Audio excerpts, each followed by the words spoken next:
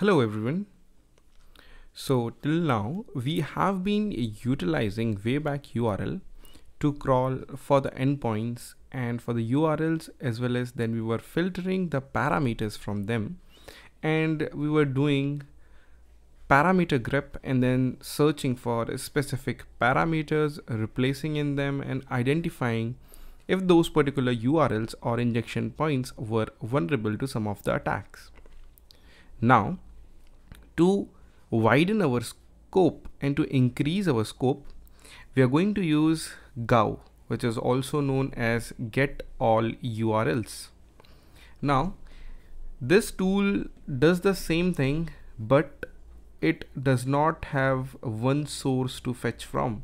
So as a Wayback Archive fetches or crawls all the data sets from Wayback URL, this tool uses three different sources. The first source is the Alien Vaults OTX, which is the Open Threat Exchange, which collects and crawls all the URLs with that.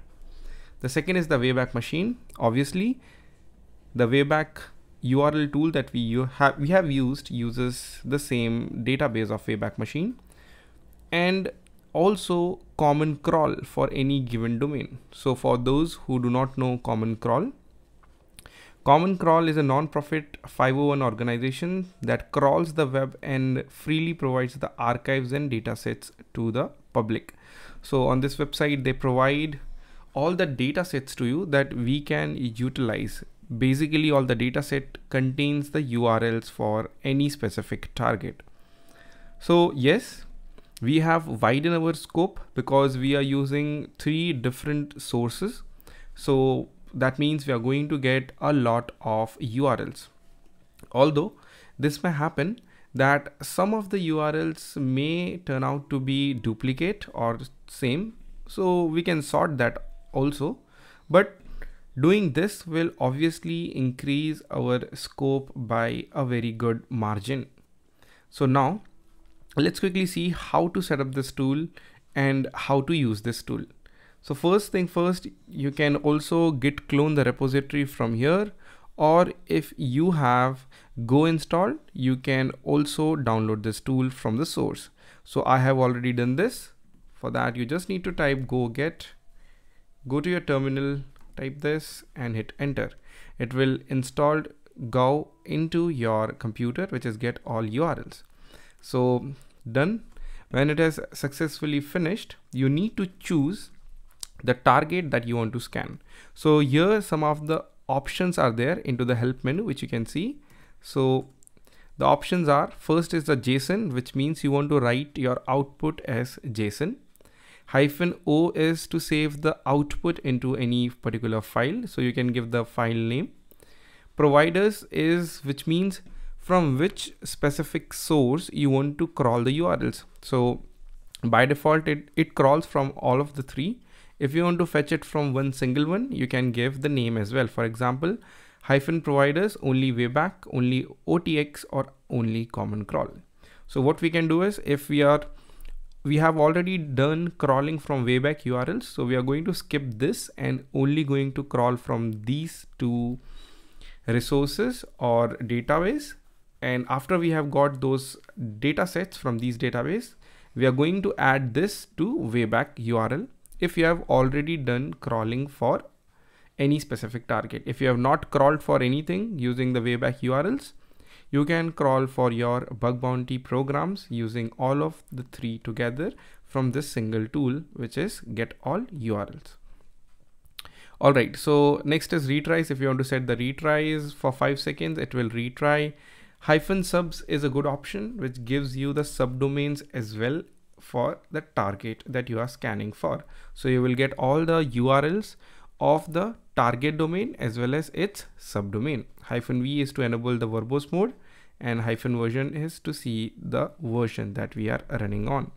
So let me just show you that we are running onto the latest version, which is 1.0.3, as can be seen over here. Yes, yeah, so we are onto the latest version, as can be seen. Now let's quickly get some URLs for apple.com.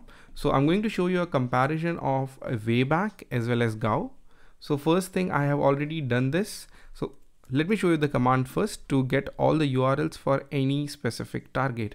So you just need to type GAU and you need to type the domain name. And if you want the subs, you can also get the subs. And just if you want to save the output, then -o and the file name. So let's give the name as Apple subs and I'm going to hit enter. After you have hit enter, it is going to crawl all the domains and it is going to give you. So it will take considerable amount of time because it is fetching all the URLs from 3 targets. As you can see, the best thing is you can also see whatever is happening into the background. So I'm just going to stop this for now because it will take considerable amount of time. And I have already done this scan and let me show you the results. So as you can see over here, yeah. So this is the file which I was talking about and which I have saved for Apple using get all URLs, and you can see the word count. So these many URLs I have got for apple.com without adding the -subs option. If I would have added -subs option, I would have got even more. So this actually means my scope has increased a lot. And here you can see this output is using Apple Wayback, using the Wayback URLs. And here you can see the word count is 54,000 only. So just thousands of domains, and here we have lakhs of domain for that specific target. So yes, you can yourself compare the results and see.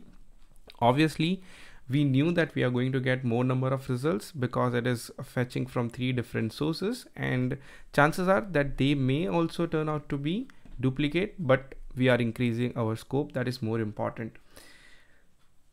Yeah, so even if it's a duplicate, then no issues. We can sort that out, or we can just pass it to the grep and we can just grep the particular URLs that we want, and we can use QS replace to only fuzz for those particular parameters which contains any specific keyword that we want, or only parameter containing URLs. The main motive here is we do not want to miss any particular URL. Even though if we get some more count of URL, that's fine for us. We will just scan it or ignore it later on, but we should not miss any particular URL of that target. Chances may be the URL that you are missing or skipping may turn out to be vulnerable. That's why increasing the scope is very, very important. And we can see we have got a very good number of URLs which we would have never got using Wayback or doing burp spider, obviously. So yes, now we can start hunting on these particular all the URLs. There's a lot more things need to be done with these URLs. We cannot directly start scanning them. First we will filter them. After filtering based on, we are going to grep equals to is basically, I mean, we are going to see if there are any parameters into those URLs. So first we are going to filter that. So we'll identify the parameters from them, and then in those parameters we are going to replace our payloads and see if they work, as we have seen into the previous videos.